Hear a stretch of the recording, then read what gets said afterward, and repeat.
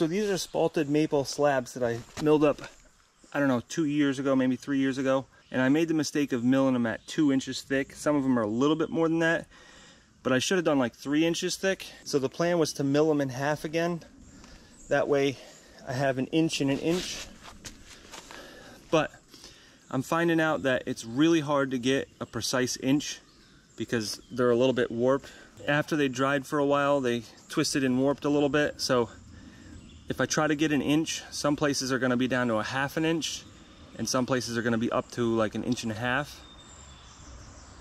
The problem is it's not consistent. So I need to make panels that are a 1/4 inch thick. So I need to start out somewhere around 3/8, 7/16 or so I can plane them down to a 1/4 of an inch. So it sounds good that one side is an inch and a half and the other side is a half an inch. The problem is it's not consistent. So it'll be little patches here and there that'll be half inch, and then it'll be a lot bigger than that, and then the other part's a lot smaller. So I'm kind of adjusting it a little bit so that I'm trying to get like an inch and a 1/4, which this panel is about that, an inch and a 1/4, and then whatever's left I'll use for the panels, which is about 3/4 of an inch, but like I said, it varies a lot. So I put this LVL beam on here to make it a lot more flat. I was using one of those slabs, but it wasn't flat enough and it was rocking back and forth and stuff. So I put this LVL beam on here and then I strapped it down so it's real tight so that it's nice and flat. It's super flat now. So that helps a lot, but also I'm not trying to rip them in half anymore. Now I'm trying to rip it like 1/3 and 2/3. That way, I know I'm gonna have a lot of planing to do, but it's better than coming up short when I'm done and not having enough. Because either I'm gonna be short on stiles and rails or I'm gonna be short on panels, and I don't wanna be short on either. I could probably go and buy some slabs from somebody, like on Marketplace or something, but I'm really trying to do it out of the tree that I got. This was a tree that I took down from my neighbor's lawn back when I lived in my other house. So the fact that I took the tree and milled it up into slabs adds some sentimental value to it. Some of this stuff has gotten punky, so that's why I said I might be a little bit short. If none of it was punky, it wouldn't be such a big deal, but like this spot here is very soft. I'm gonna try some different things to maybe revive some of that. Maybe I can use some epoxy.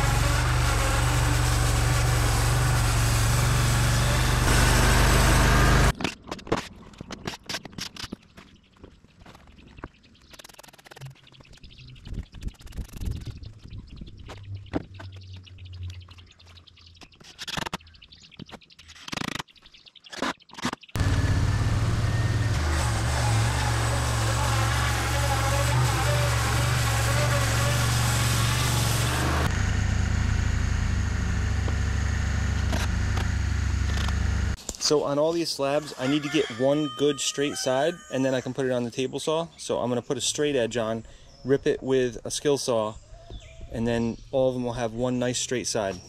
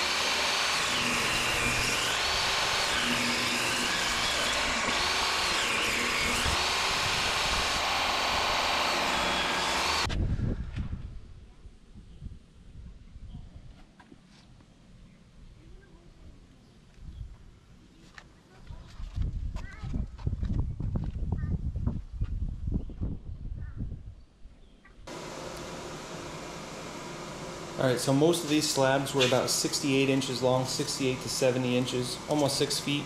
So what I did is cut them in half, so they're about 34, 35 inches. And then I took them and put them on the joiner and got them flat on two sides. And the two sides that I got flat, I put an X and an X. And then when I put them through the planer, that X will go down because we know that that's straight, and then the other side will get planed both ways. So luckily with cabinets, you're looking at about a 30.5 inch piece. That's going to be the most common piece that you use for the lower cabinets. For the upper cabinets, they need to be a little bit longer than that. I think they're almost 40 inches. But we're not worrying about any upper cabinets. I'm going to get all the lower cabinets done first and see what I have left. And then we'll kind of go from there. And for all of the lower cabinets, they're all going to have a 30.5 inch piece. So that's 36 inches to the top of the countertop, minus an inch and a half for the countertop, so that's 34.5. And then you're going to minus 4 inches for kick space, so that's 30.5. And the stiles go vertically and the rails go horizontally. The way that you can remember that is to remember rails like on a train track. They're always going horizontal, so that's the rails. Stiles go vertically.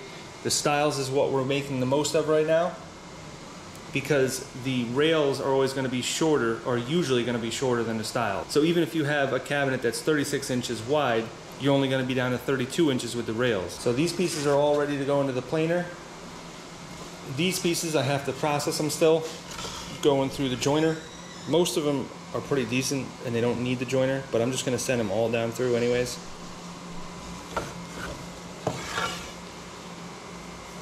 This one needs the joiner pretty bad.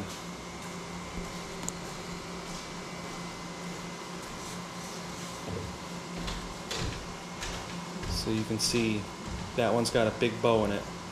So I'll face it like this, down on the joiner, and take off the two high spots that are facing down at that point. And I started out really thick. These are about 1 1/4 inches, 1 1/8 because I knew I was going to send them through the joiner. So it's going to take off a lot of material at first. And then when you finalize it, you go through the planer. Look at that wood design. That's spalted maple for you. There's other species that have spalted effects on them, but spalted maple is one of the easiest to get to spalted because maple rots very quickly and very easily. So some of these are kind of punky. Like this one's really, really light. It feels like a piece of styrofoam. So hopefully you can add some wood hardener and it'll be all right. These are going to be the kind of thing where you don't want to screw into them, you want to screw through them. So in other words, when I use pocket screws, I'd want to go like this to use them. I wouldn't want that piece to be the punky piece because I need the threads to pull into that. This piece is just going to be drilled through, so we can use that. So we can use this piece to go through, and it'll still have a lot of strength going that way. It just won't have a lot of strength when you screw into it. I'll get into all those details later about all the different fastening methods and what I'm going to use.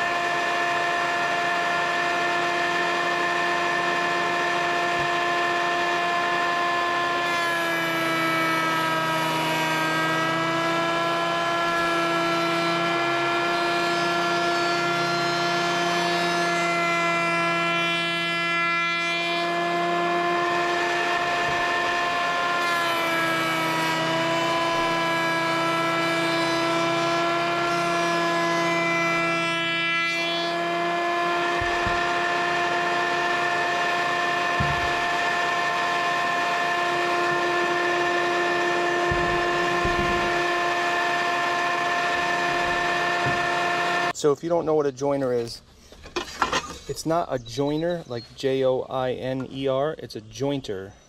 But everybody says it like joiner. Basically, it takes a board that's warped, twisted, bent, and it straightens it out. So there's two different tables on here. There's the out feed and the in feed. This blade is set at the same exact height as the out feed. And basically, every time you run it through here, you keep it flat to this table, and it takes out all the imperfections on this side as it's going through. So if it's really bad and it's really warped, I have it right now set for a 30-second, so it might take 3 or 4 passes if it's really bad. And so 4 passes at a 30-second would be taking off 1/8 of an inch. And this is just a cheap little tabletop system. These are like $300. And it's perfect for doing what I'm doing because I don't need anything wide and I don't need anything that's really long either. It is nice to have like a 4-foot table, but this one I think is 30 inches and it works just fine.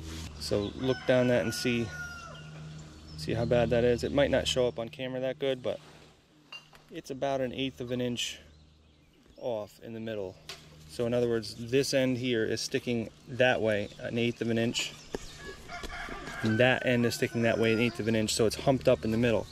So you always want to take the cup and put it upward. So I'm going to run it through like that first, get that flat, and then I can use that flat side here to put against the fence over here and get the side or the edge. So then I have a perfect 90 degrees, which when you're sawmill and stuff is very important because you don't always get 90 degrees from the sawmill.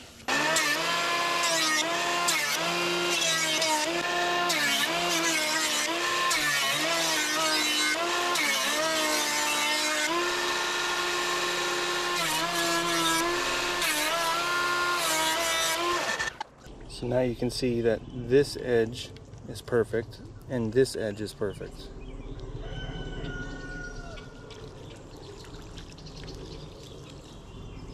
So now you would always want to face those sides down in the planer, and now the other side will be perfect once you go through the planer.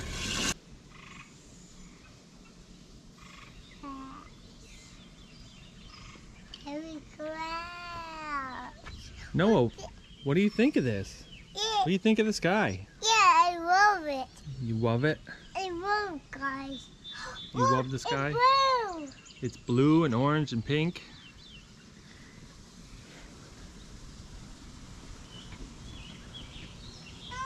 Blue. Look.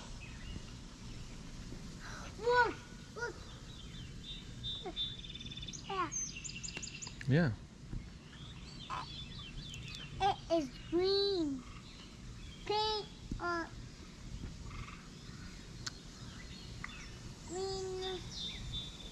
Not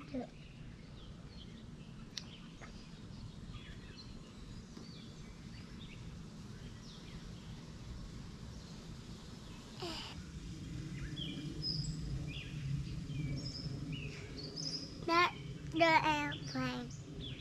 Not the airplane. Yeah, there's lots of airplanes around here. Only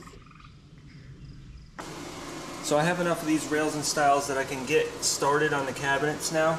So these are going to be the face frames. They're 2 inches wide and they're 3/4 of an inch thick.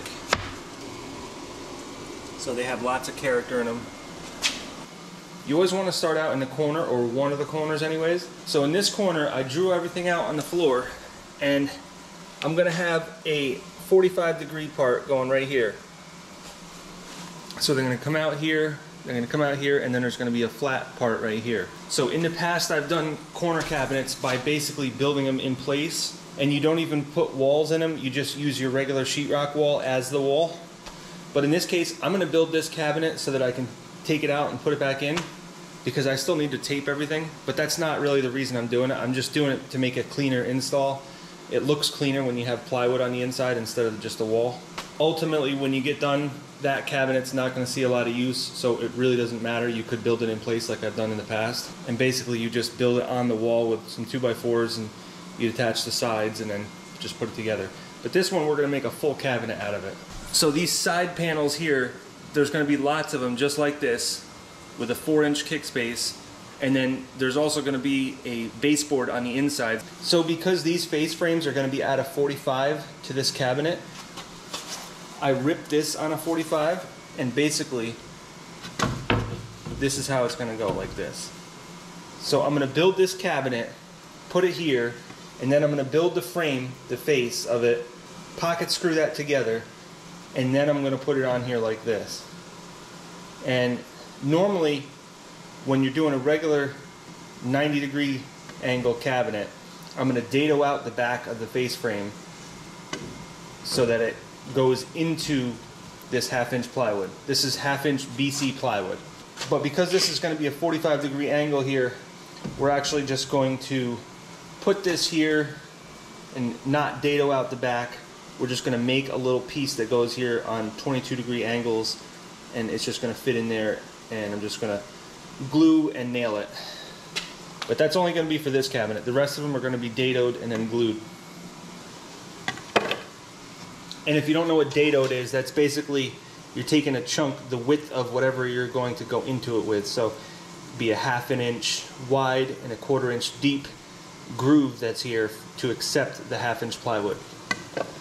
So one of the purposes of making this video is to show you that you can do a full set of kitchen cabinets without a wood shop, without fancy tools, without expensive tools, without a vast amount of knowledge. I don't consider myself a cabinet maker in any way, shape, or form, but I have done them before, so I know that they're possible. And just knowing that it's possible is a big step for most people.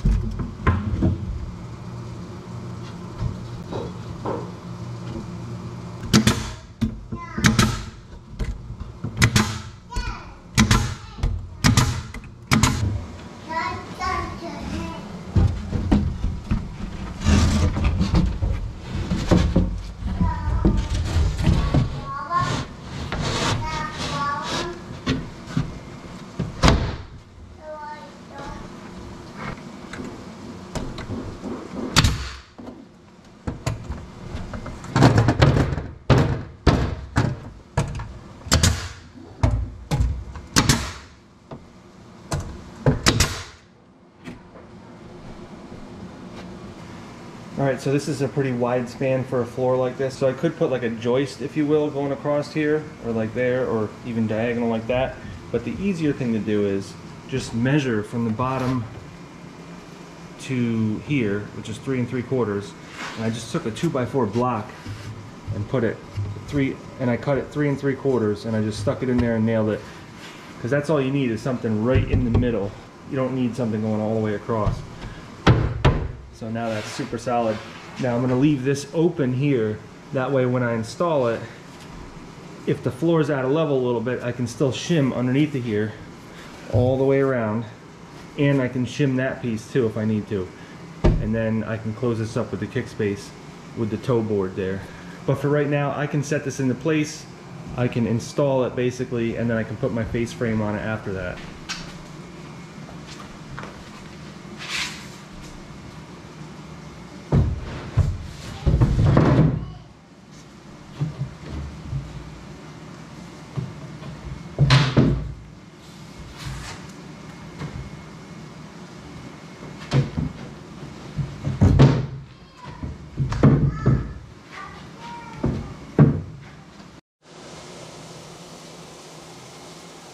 So that's what the face frame is going to look like on this cabinet, because it's at a 45-degree angle. I have these 45-degree angles on it. This is the only one that's going to look like this though. And the reason for that is it's going to connect to the next cabinet, the face frame of the next cabinet. So in the past I've always done 5 inches for the height on this opening for the drawers.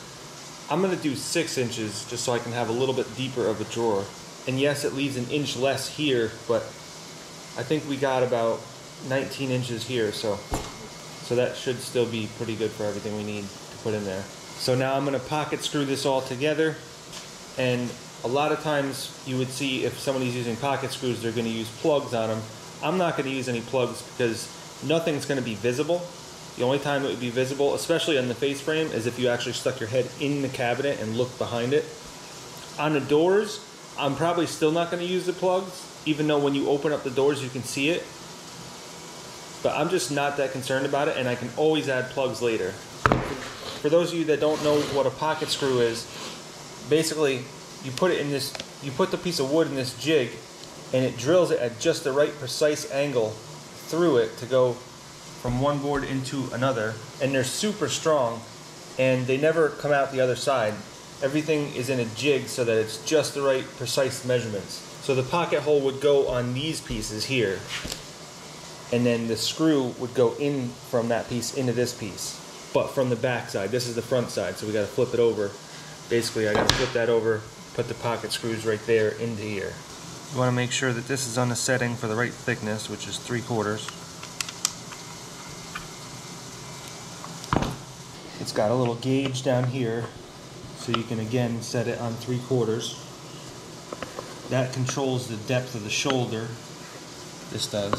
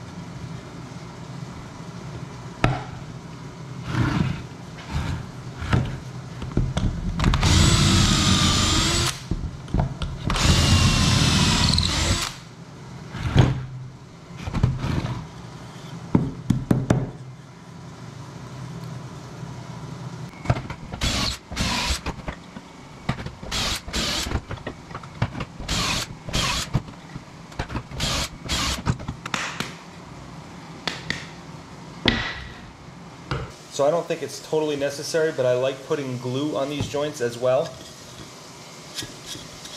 And basically you want to use one of these clamps. You want to clamp that joint together so that it can't move up or down, so that they're always on the same plane, and then you can put the screw in. And I have this auto adjusting clamp, which usually works pretty good.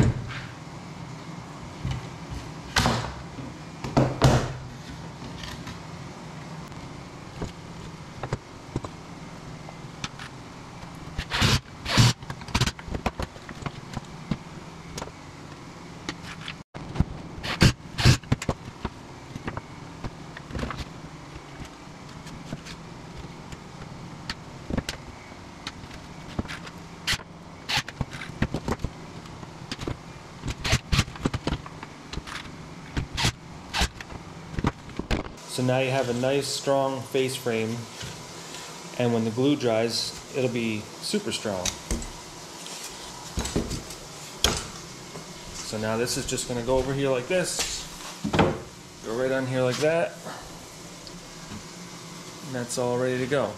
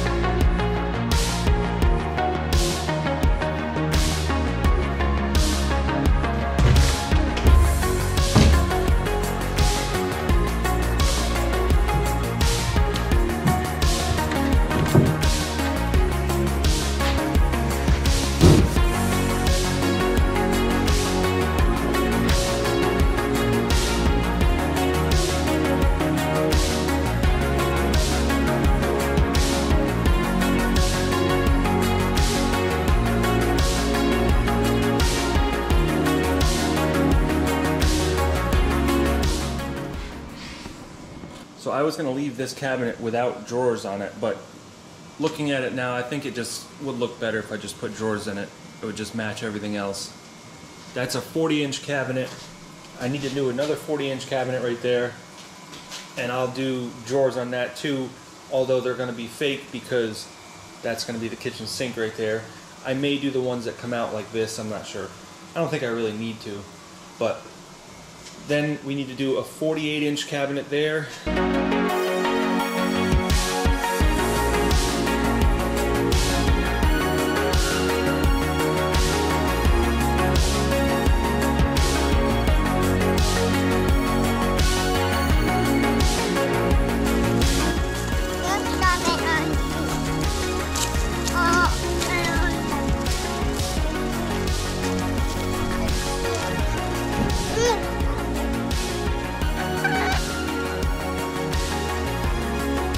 Chicken like a teddy bear? No!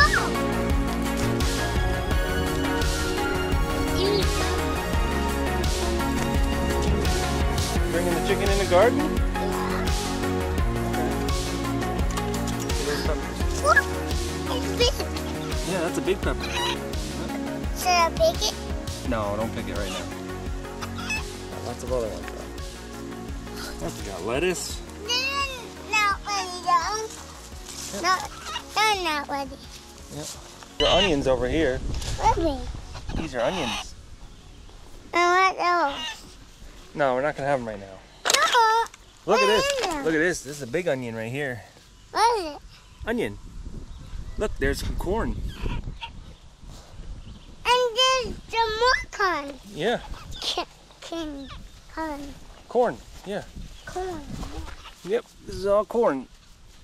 All corn, yeah. Yep. We don't go that side. Everything is growing good this year. This is all potatoes. What is it? All potatoes. Potatoes, yeah. Potato. This was supposed to be strawberries. Potato. Strawberry cheap. Let's go check out the tomatoes. Tomato. Yep. Tomato. Man, these tomatoes are just taking off.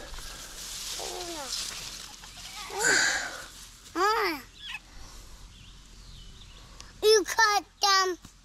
No, they just fell over. Like some fell over if you cut. Look, this tomato plant has some tomatoes on it. Look at them things. Already. I'm It's only ready. the beginning of July. I'm ready. No, they're not ready. I said already. Yeah. I think these are plum tomatoes. Plum tomato. Yeah, plum tomatoes. Oh, no, not very. Oh, this one is it. You still got that chicken, huh? No, that's over here. Why don't you just have a teddy bear instead of a chicken? I think that chicken is very fearful of you. No.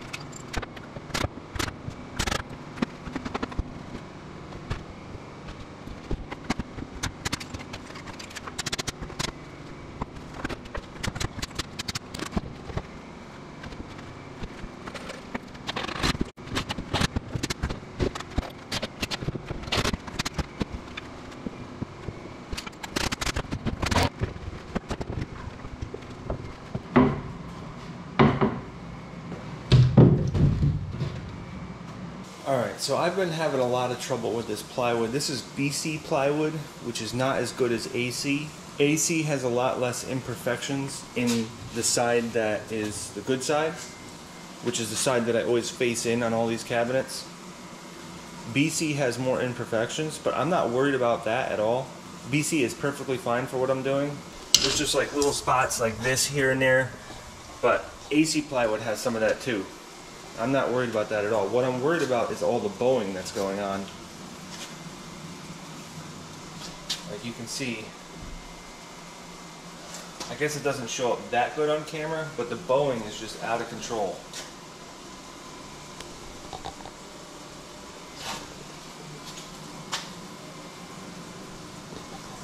So this last cabinet that I built, the bowing was really bad. And so I put this piece in here because both sides were cupped outward. So I put this in, and I had to pull this in a good 1 3/4 inches, almost 2 inches. That's how bad it was bowed.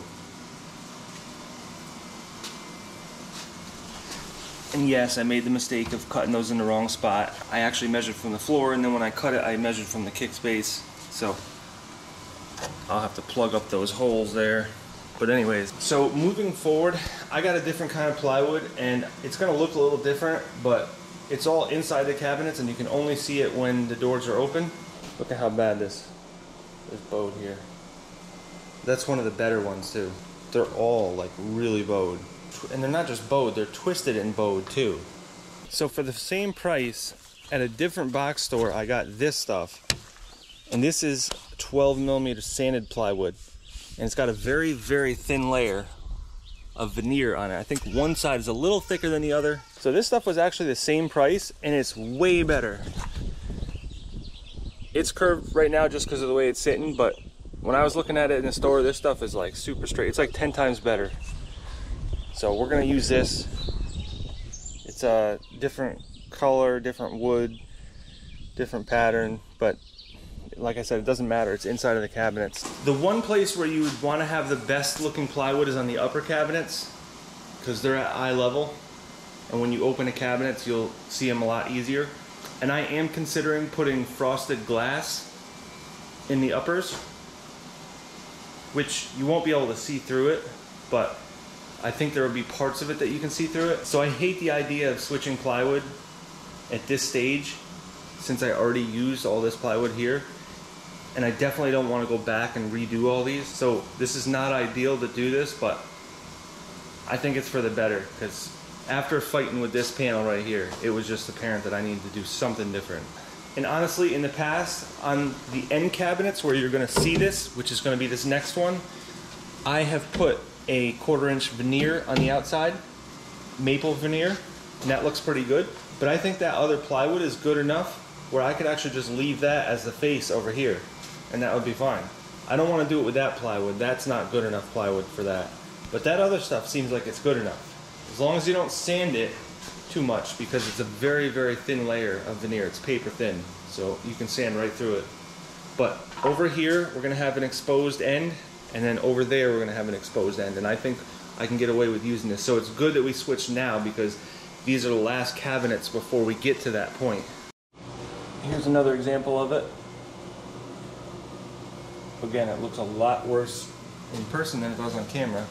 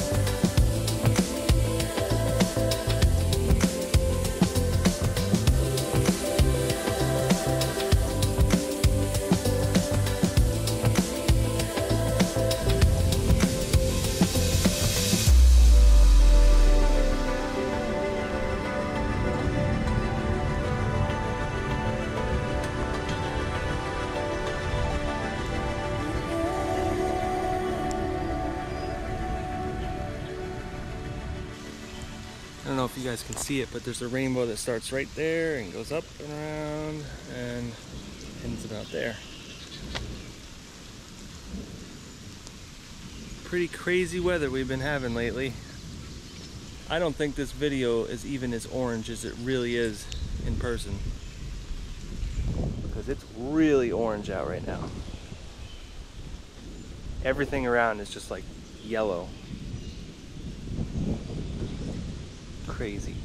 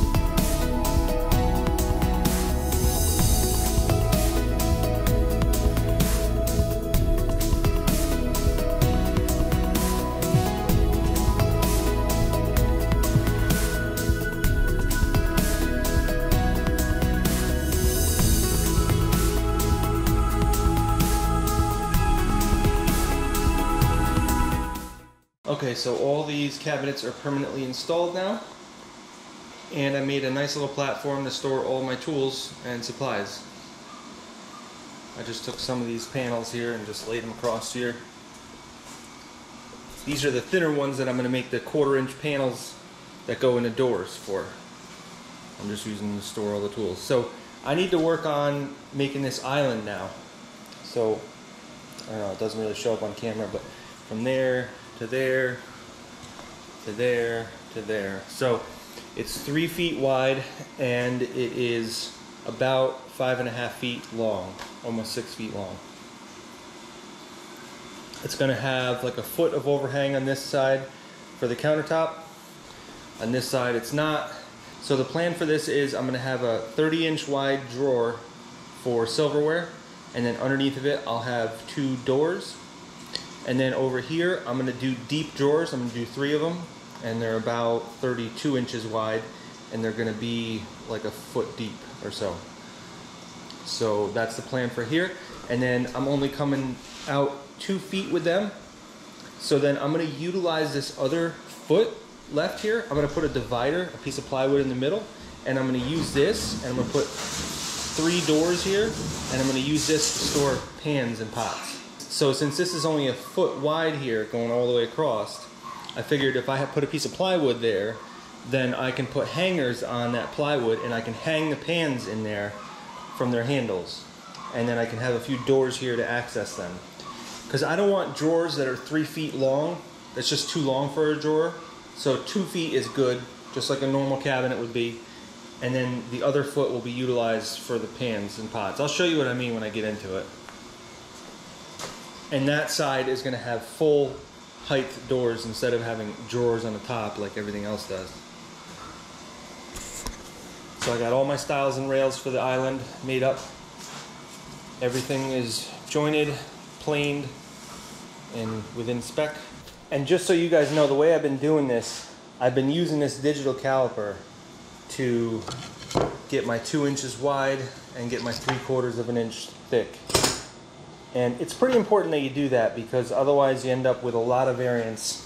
If you're using just a tape measure, there's so much variance that you can have with a tape measure. You could be like a 1/16 off from one to the next if you're not really careful. So rather than do that, I'm going to get everything exactly, right down to the 100th of an inch.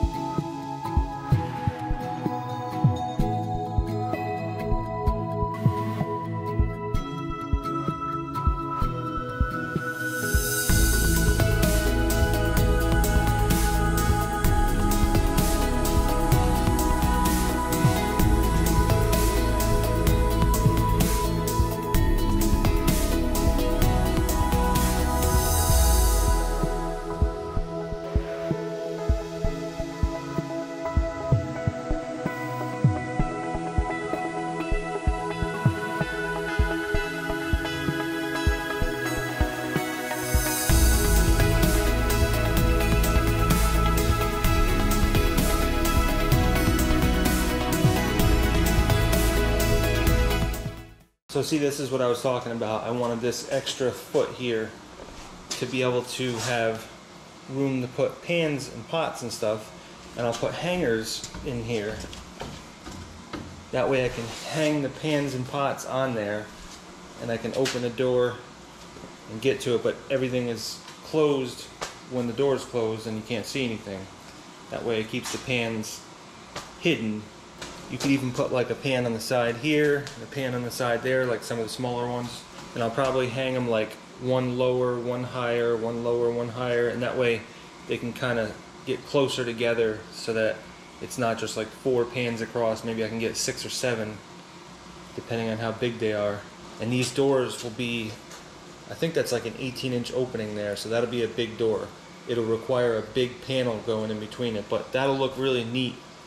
It'll take a lot of work and it'll take some big panels to make that, but I think it'll look really neat because you can see that from the rest of the room, like the living room and the dining room here. And that'll be like the feature spot right there that'll have the most amount of panels on it, which the panels are going to look cool. They're going to be like one of the coolest things on here, just the panels that are in between the doors. So I still need to put a floor on that, but since I'm going all the way down to the floor and there's no toe kick there, I'm going to come up like an inch and then put the floor there. It's going to be flush with the top of here, so that'll hide the floor that's underneath of it. And then this one I made the same as all the other ones, with the floor up above the toe kick, like 4 inches up.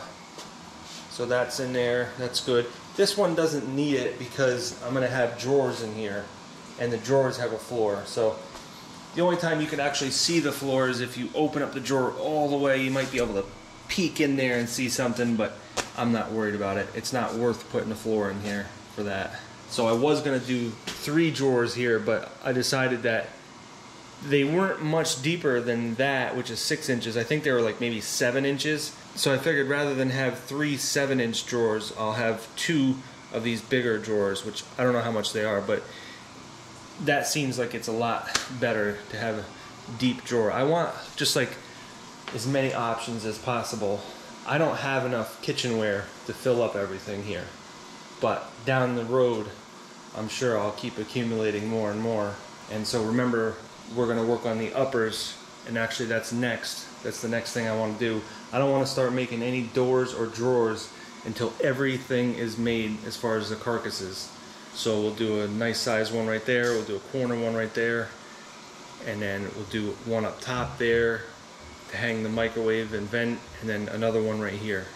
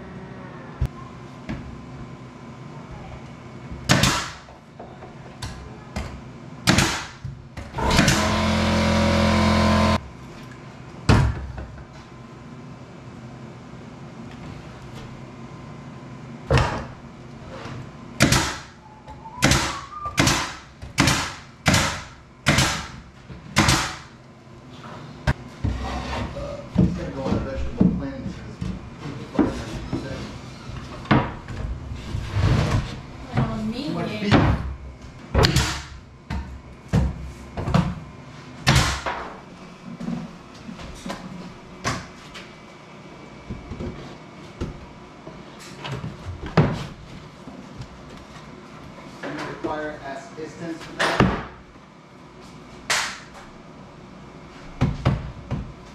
I got it. Okay.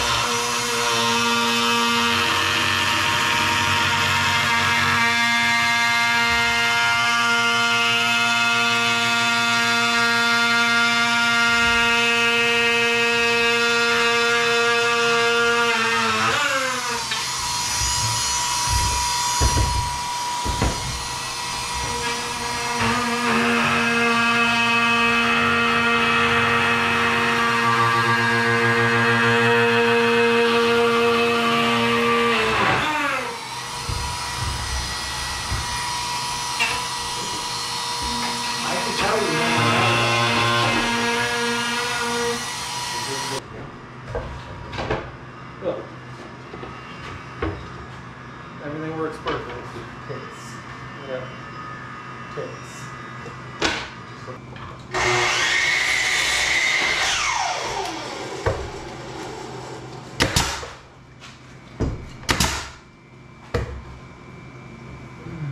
I don't see any problem with that.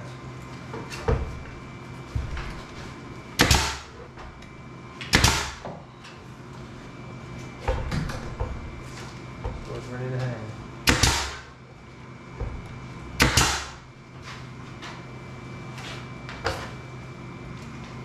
And I could also use it in conjunction with it too.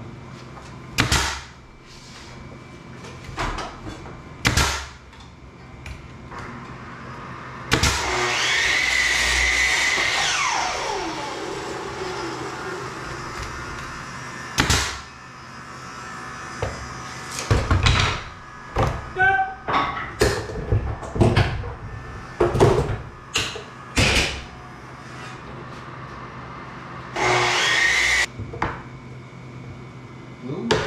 Really?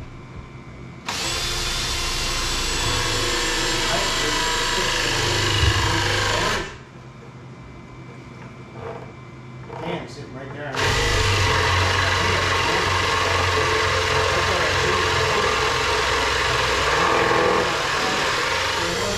Get a Gorilla adhesive, but I didn't.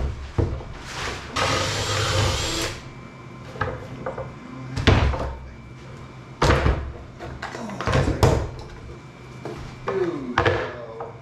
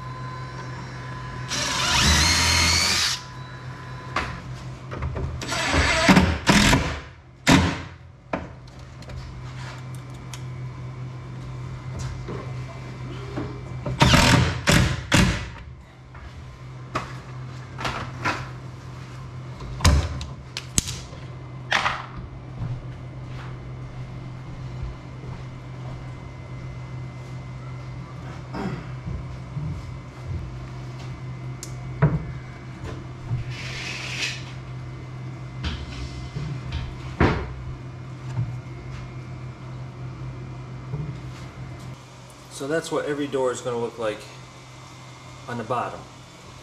That's exactly what it looked like in my other house too.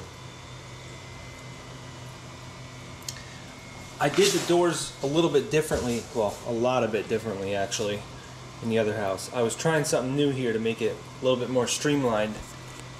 In my other house, to join the stiles and rails for this cabinet door, I was doing a mortise and tenon, so you could see the notch. There would be a tongue in this piece and a groove in this piece, and it would slip in and it would have glue. But then that was just getting complicated because you only wanted it on this last little bit, and to do that, it was just getting complicated. It was too time consuming. And I know a lot of woodworkers swear by the mortise and tenon, but I just wanted something that was a little faster than that, a little easier to work with, because I'm not really a woodworker. So then I started just doing the pocket screws, and I could put the plugs in there and make it look nice, but honestly I don't really care. The back of these doesn't have to look pretty. So what I was doing was making a groove in this piece all the way down that was 1/4 of an inch. And then the panel would slip into there, because that's 1/4 of an inch, and then the rails would slip into there.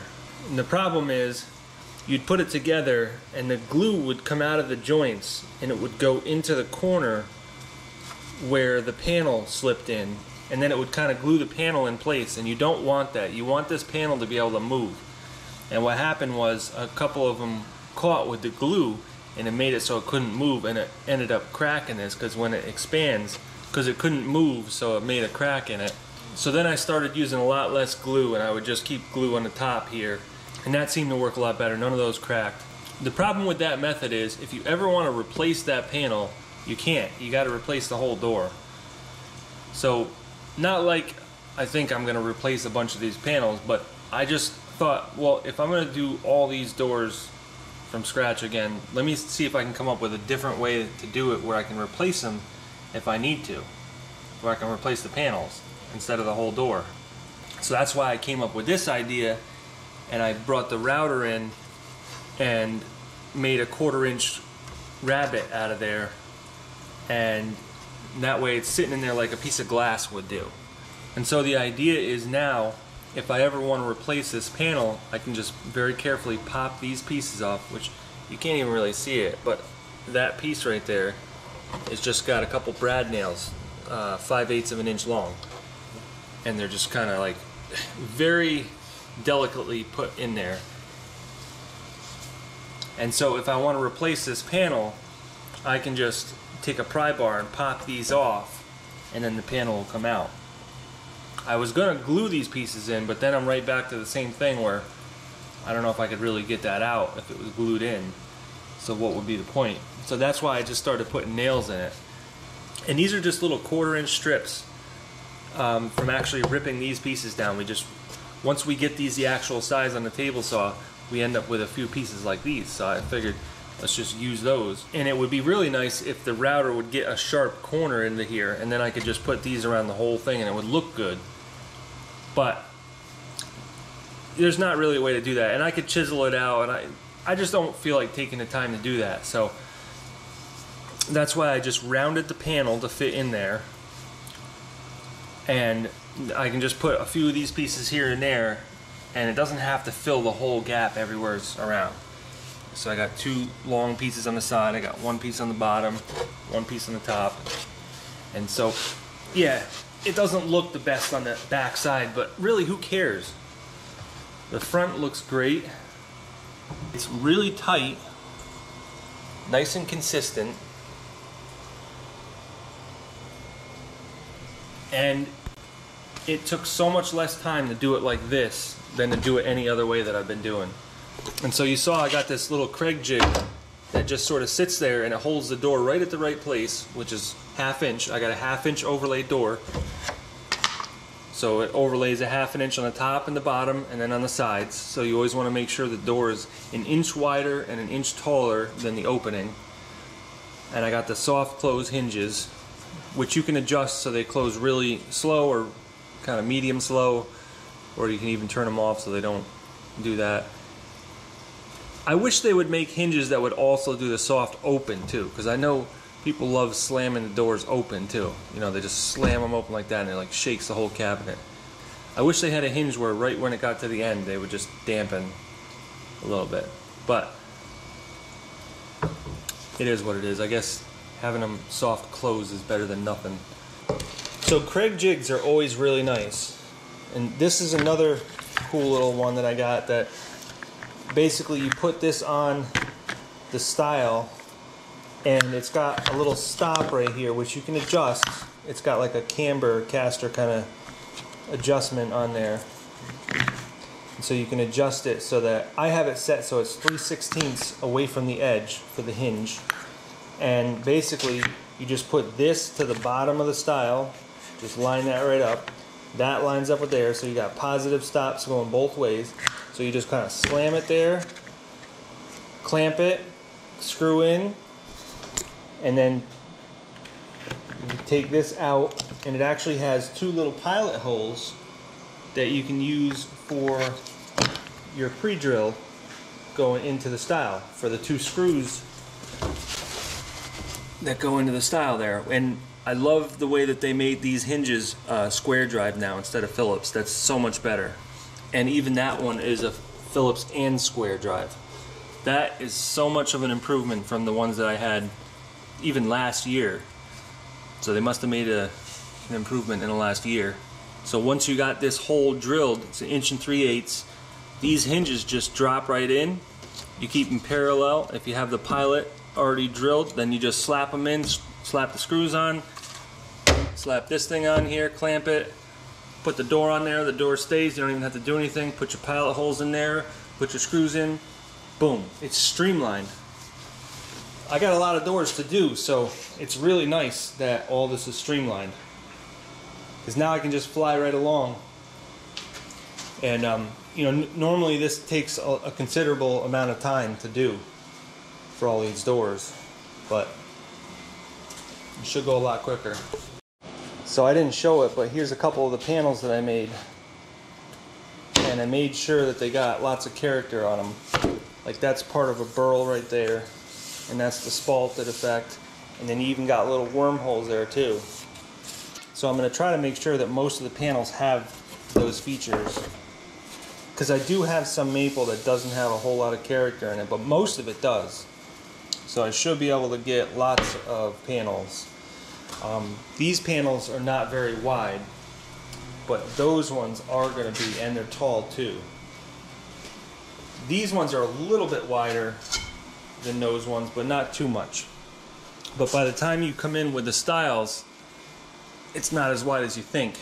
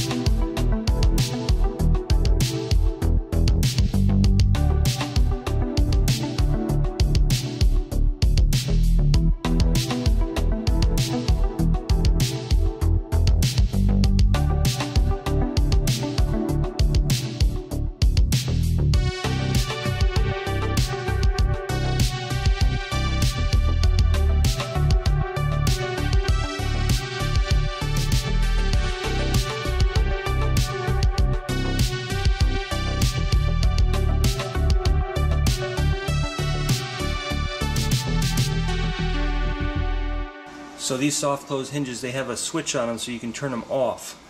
And I find that with both of them on, it closes way too slow. So what I do is I turn one off and leave one on. And that way it's still got a dampening effect, but it doesn't take forever to close. So if you leave this on, it just takes forever to close. I just don't really like that. So this one only has one on. So that's just perfect. So I got 6 down, and I got 3, 4, 5, 6, 7, 8 to go. But these 4 were the hardest because they have the widest panels, and I really had to scrimp and scrounge to get those panels because they needed 14 3/4 wide, and they all need to be, I think it was 16 inches tall or 16 1/4 tall. But getting these panels that are 14 3/4 wide without having a huge punky spot or a huge hole or a huge rotten spot or a huge knot, or just in general, just getting that width was a major ordeal. So now everything is a lot less, and I have the panels here to finish the rest of the lowers. So that's good. But you can see, like, you really gotta watch what you got.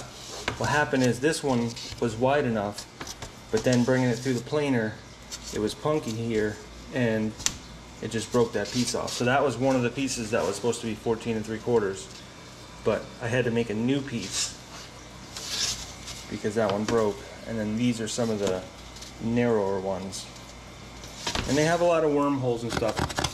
And I was worrying about those at first, but now I'm like, I don't have enough material to be worrying about that, so we're going to deal with the wormholes. Most people would like the wormholes. I don't mind them, I just would rather not have them if I don't have to. I can always take these doors off, scratch out the sawdust from these wormholes, lay them flat down, and then put some epoxy in them. I'll strengthen it right up again. I can always actually take all these off because they're really flimsy. They're only 1/4 inch, so they're like a sponge. So they feel like balsa wood. They're so light and airy. That weighs like an ounce because it's just so punky. So if I find that they start splitting and cracking and stuff, I can always take them off and just do a flood coat of epoxy to keep them together. And even if there's a crack, the epoxy will keep it together. Even if the crack's separated, it'll keep it together from there on. But most of the time, if you want that nice spalted look, the board is kind of going to be compromised. These ones aren't too bad. They still got a little bit of strength left to them, but you really got to catch them at the right time, because if you let them go too long and they're wet, that spalted effect is like mold, and it'll eat away, and it'll just keep eating away at it. Making these doors is like a 10-minute job once you got all the stiles and rails and you got the panel cut out. The problem is getting the stiles and rails jointed down and planed down and then cut is where the time-consuming part is. And then of course these panels, they're kind of time-consuming because you gotta run them through the planer, and you really gotta carefully select the right areas so that you don't end up with a big hole in it or something. That takes the most amount of time. Once you've got everything ready, actually assembling and then installing the door, to assemble it and install it, you could probably do it in 10 minutes a piece, maybe 15 if you're slow. But you could have half an hour into getting the pieces ready for it.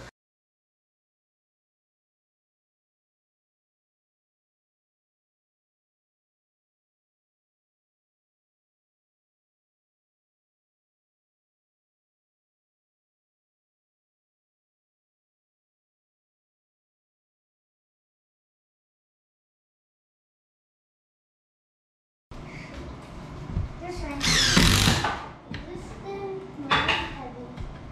This thing good. And give it. Hey, this is the same length as yours.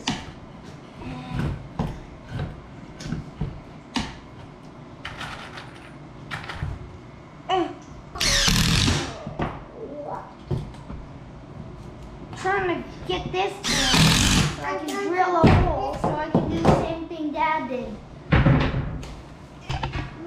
Where your glass? Hold up.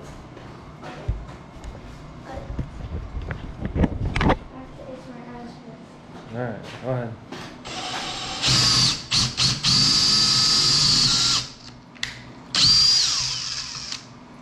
You don't have to put it in reverse when you take it out. You can keep driving forward. I'm sorry. Alright, hang on. Let Robo do it for a minute.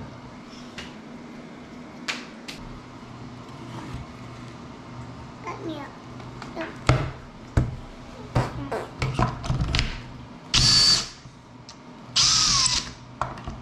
Oh, wait.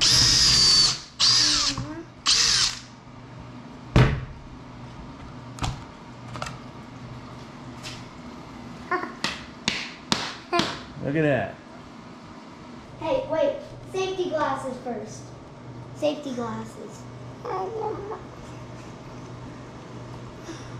How are you? Pick up the drill. Oh, wait, hold on. You didn't. Here, go. It wasn't fully in.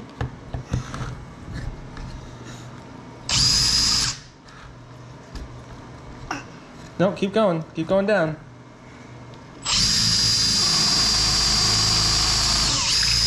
Keep going down. Push down. You gotta go all the way down. Push down.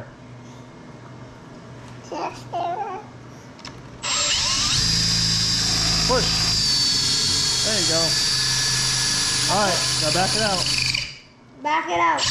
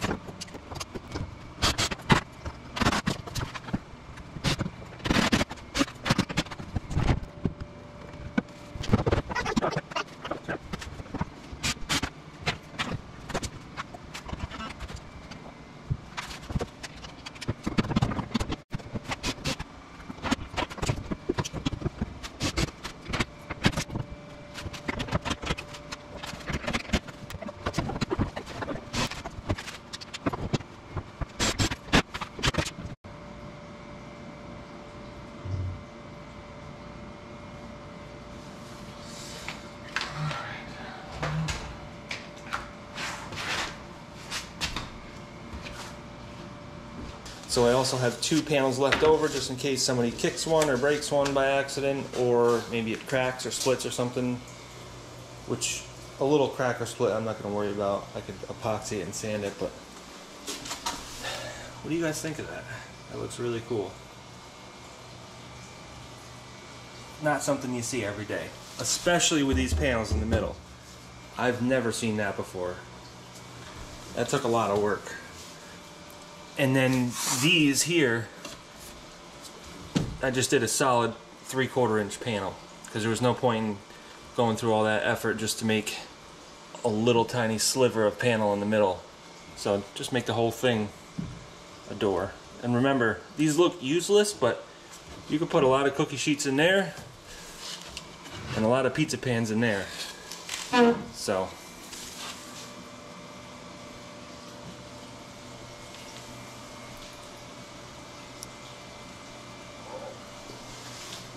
everything's a huge mess around here. I'm just trying to get this done. I'm trying to fly through it so I can get it done and clean all this up. If I clean it up now, I'm just going to be making more mess. So I'm getting there though. What do I say? I'm probably about, what, 60% done with everything. I still got to do all the drawers, and then I got to do all the uppers, and then I got to do those. This is a huge project. I'm not going to lie. This is something that is probably almost as much work as putting the roof on this place. Maybe not quite, but it's definitely the second biggest project besides the roof on this house. I put up these first 4 walls in half the time that it's going to take me to finish this. So if you think of this house build in segments, this segment is the second largest segment of the whole house. So the next thing I'm going to work on is going to be the drawers. So I'm going to do the same thing I do with that, which is just a solid 3/4 inch panel for every drawer. I'm not going to worry about stiles and rails. That's just too much work. So since the last time I've made cabinets, in particular drawers, I've changed everything about it up. So everything is kind of new to me, and I'm doing a whole different method. So let me show you what I've come up with. I just did this one already, and I made it out of the 1/2 inch sanded plywood. And so basically, you can see how I got the overlaps. The piece on the bottom is glued and nailed. The pieces on the side are glued and nailed. And what I was doing before was using 3/4 for everything. But this plywood works really good for this, and it allows you to have just a little bit more drawer space too, because the 3/4 takes up more space. So this is a 6 inch opening. This is a 5.5 inch drawer, which means I have 5 inches of clearance on the inside. And I think these are 22 inches long, and I'm using the soft close slides, full extension. And I'm using this Craig jig to set it up, which is really nice. I never used this before. But also, I never read the directions before when I was doing these for my old house. And what I was doing was, I was blocking this out. I was taking a block and putting it in here to attach this slide to. But I didn't realize that you could buy these little brackets here and just put these little blocks on the end and just attach to it and you're done. Because this is like 1 1/16", which is not a big deal. I could easily do that. But then when it came time to the middle here, I had to do all kinds of crazy stuff to put in a block here for both sides, and it just got kind of crazy. When I never realized that all I had to do was just put that block there, which I just used 2 pieces of 1/2 inch plywood, just scraps that I had. I glued and nailed it onto there, and then you can just put this little bracket on here, and this slide slides into that bracket, and then you're done. So this is like streamlined and like 3 times, 4 times faster than what I was doing before. So a lot of the work in this kitchen is really repetitive, so I end up putting it on time lapse and putting a bunch of music on here. I know a lot of people don't really like that, but if I didn't do that, I don't know, it would just get really boring doing the same thing over and over again. So I figured speeding it up and time lapsing it with a little bit of music is probably the least boring thing. So I've been kind of showing what I do a little bit in real time, and then I just fast forward everything. But for these drawers, I don't really see a point in doing that because they really are like all the same, and there's no like designs that you can see as I'm going along because it's all just plywood. So I'll show you how I make one, and then I'll show you how I install it, and then I'll show you putting the face on it, which is last. I'd like to do that last. And then I'm just going to finish the rest of them on my own. I don't really need to record it. The only reason I even put all this stuff on time-lapse is because there was a lot of really cool designs and everything. So I figured as I was going along, you could see all the different patterns and designs and colors and stuff on this Spalted maple, which is kind of neat. If it didn't have all that and it was just like straight clear wood, then I wouldn't have done that.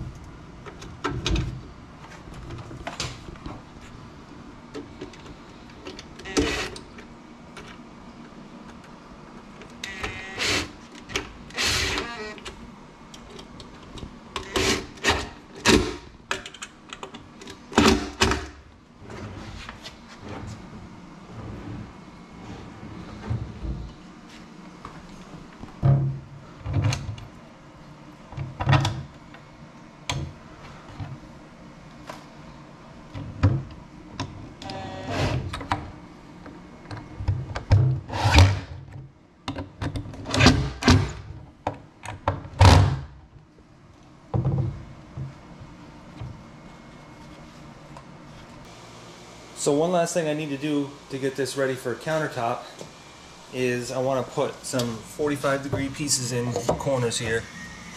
That way I can attach the countertop from underneath. So when I put the countertop up there, I can drill from the bottom of this into the countertop.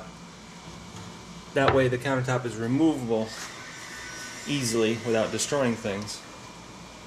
So I want to put one of these in each corner. And that also helps them so they don't rack as much. This is just 3/4 CDX plywood. It might help a little bit with the bowing here, but it's not going to help too much because it's not brought out into the middle more.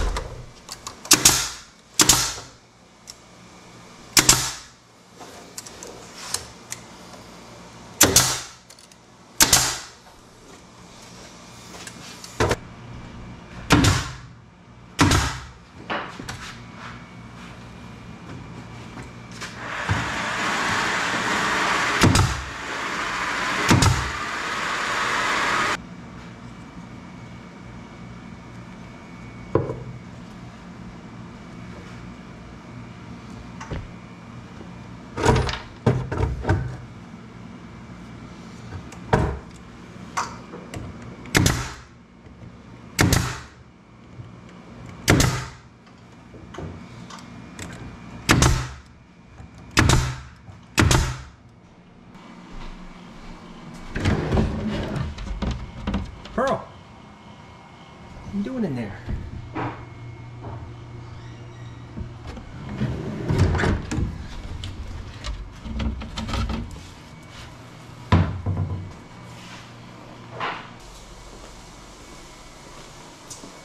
What do you think, bub? Love it?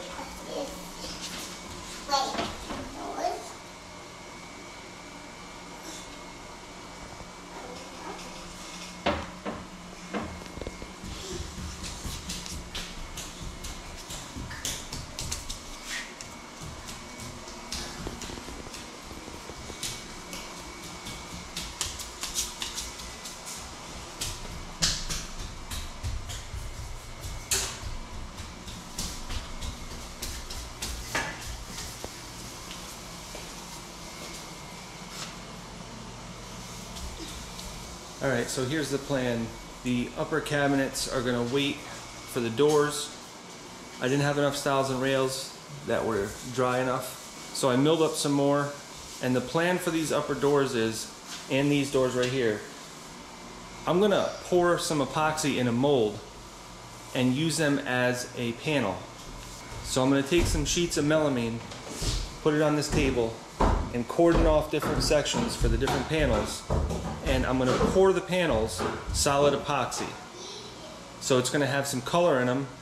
So I'm going to start out with like 1/4 inch thick, and then I'll send them through the planer, and they'll probably end up 3/16 or so, which is plenty for these panels.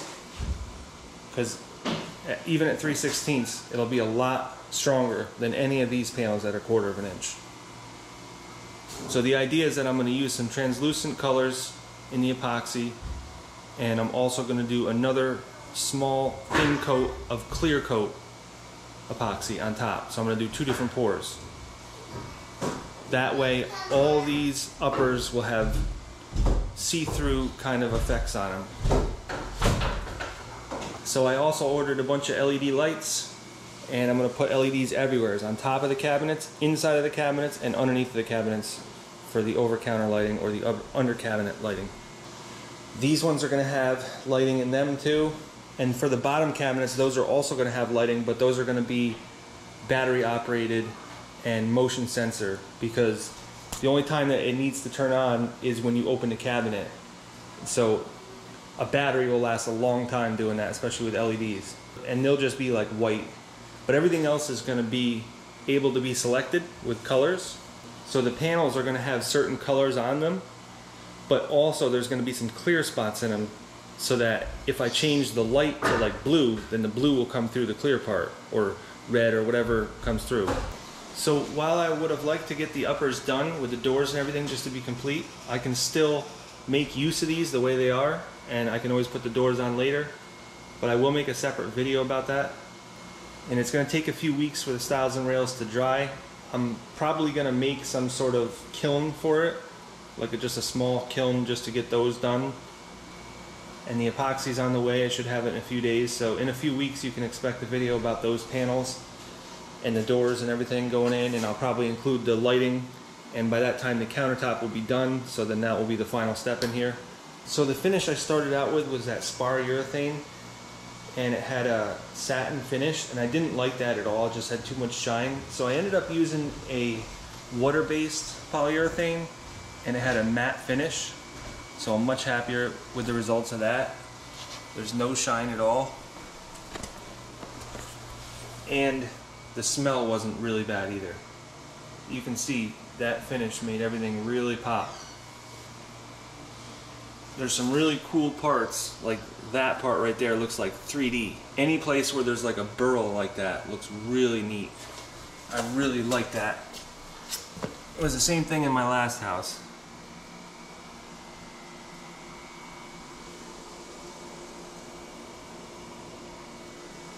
Gives it that really deep, clear, but 3D look.